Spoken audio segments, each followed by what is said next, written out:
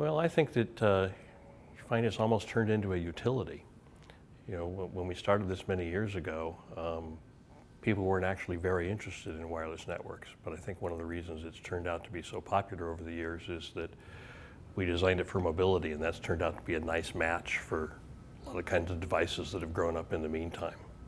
And you just can't do that with some of the other wired technologies. You know, something like Ethernet works really great, but you got to go into a corner to a jack to plug it in. So you're now limited to whatever your distance is for whatever cable you're using. That obviously doesn't work very well for something like smartphones today.